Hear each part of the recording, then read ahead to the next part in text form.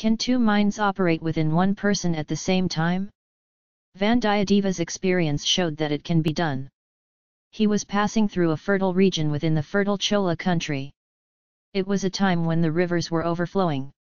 Water was gushing through the passes, sluices, dams, ditches and fields. Water was everywhere. How appropriate is it to call the Chola country Valanadu and the Chola king as Valavan? As soon as I thought of this, I remembered the dangers faced by the Chola nation and the Chola king. What is his duty in this situation? Should he add only the leaf given by Prince Karikalar to the emperor and leave it as if his duty is done? Why should we interfere in this dynasty's fever and strife? Who comes to the throne of the Chola country, what do we have? If you go to see, are these the native enemies of our clan? Did the Cholas, Gongars and Vaithumbars together make the kingdom of Vinakapati non-existent?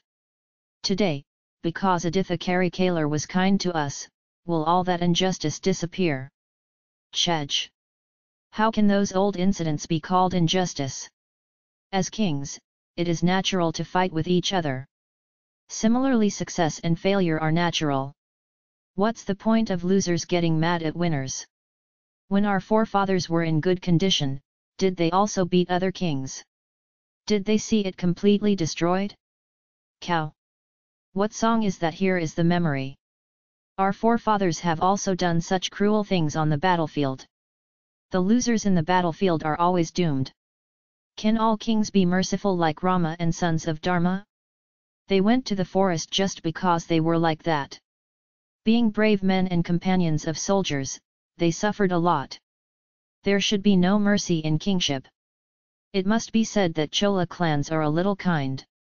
They try to make enemies as friends if possible.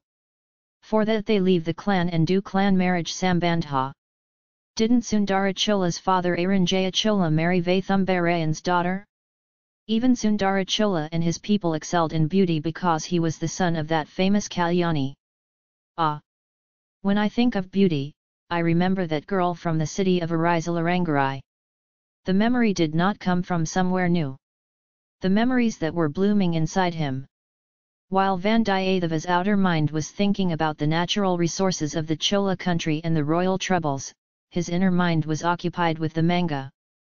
Now both inner mind and outer mind started thinking about Amagai. Then, any beautiful natural object seen outside appeared to be compared to the limbs of the manga. Her shoulders came to mind when she saw the smooth bamboo. The vase flowers kneeling in the streams were a metaphor for her eyes. I wondered if Pankaja flowers matched her golden face.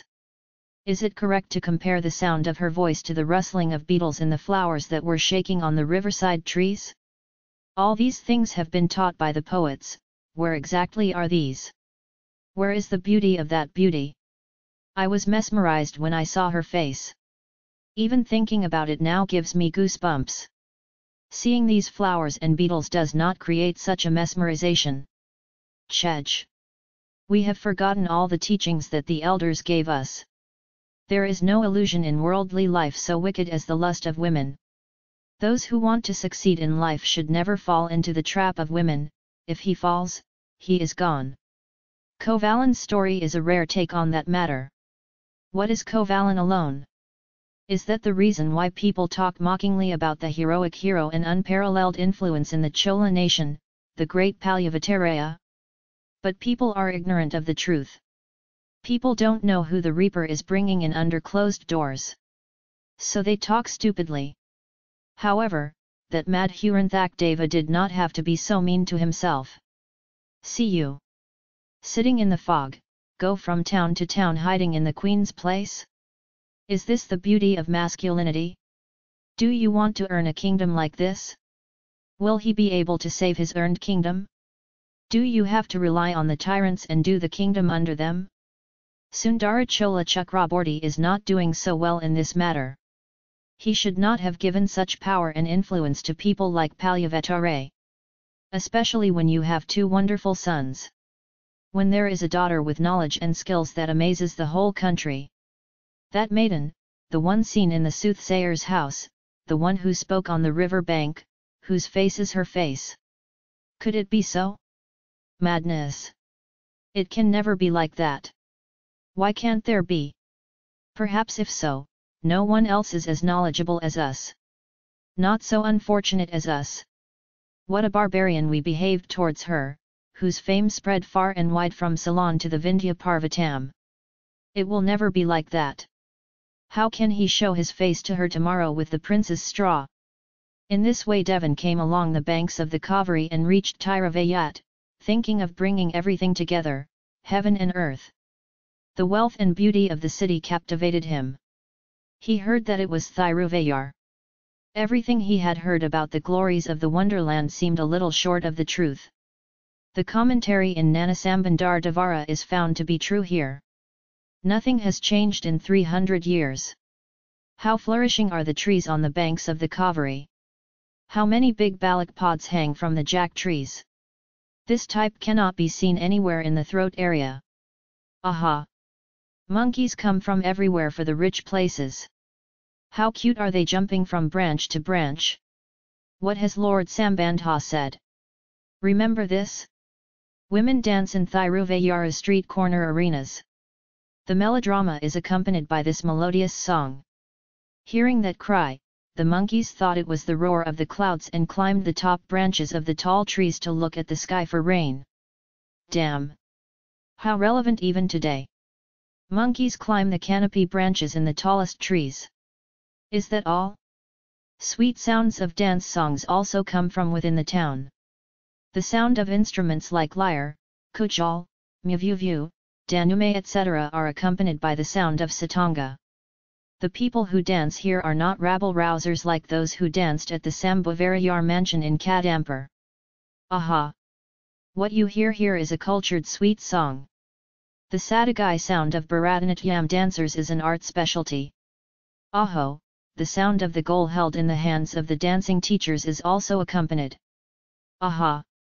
Sambandha Swami is a great Shiva devotee, a better fan than that. Even today this Thiruvayyar is understood as he commented on that day. After staying in such a town for a day and seeing the wonders of dance and song, one should leave after visiting Iyarpura and Naki Amman who nurtured virtue.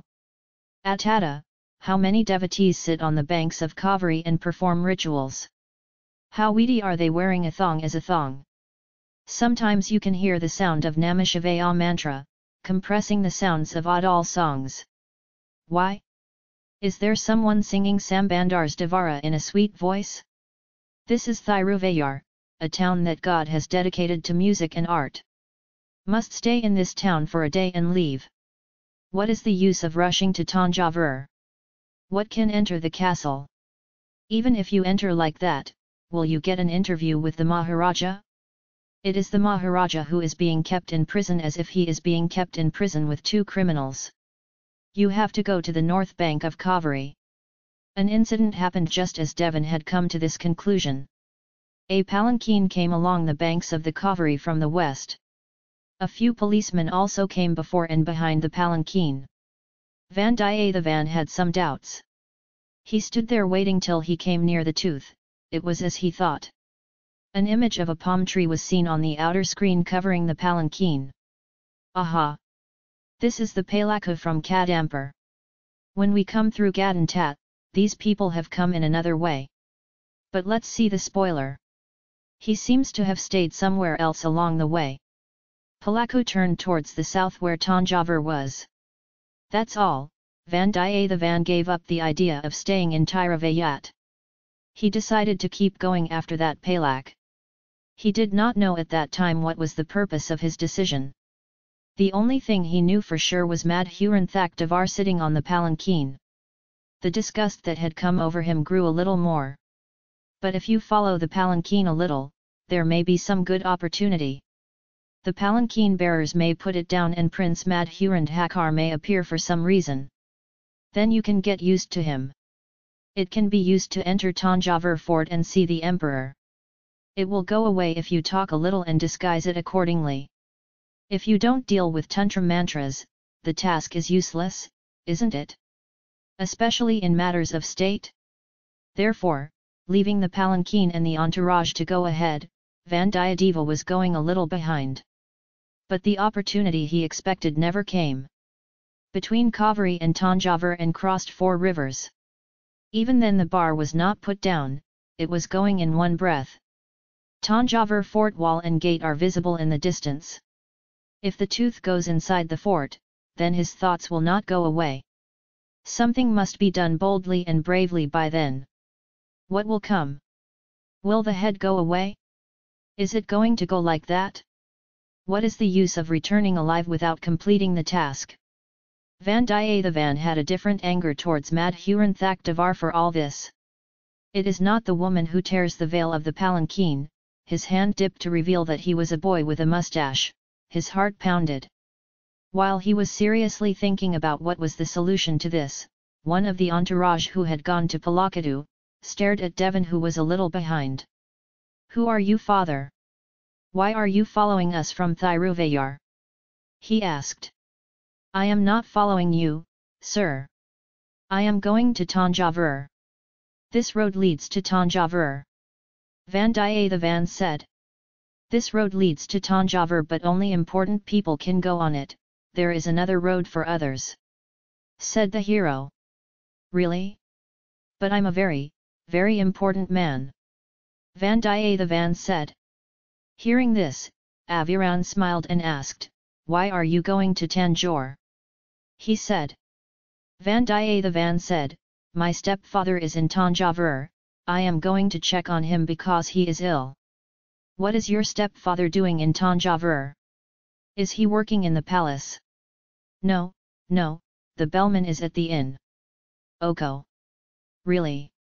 Well, you're going ahead of us? Why are you coming behind?" "The horse is tired, sir. That's why. Otherwise, what's the point of watching your back?" While talking like this, Vandiyathevan came near Palak. Immediately the trick he was trying to find out was clear. He pressed the horse with his legs, pulled the bridle, and dashed at those who had raised the palanquin. They looked back in fear. Vandiyadeva immediately said, "Maharaja! Maharaja! The toothpickers are knocking down my horse. Alas! Alas!" he shouted. The curtain that covered the palanquin rustled.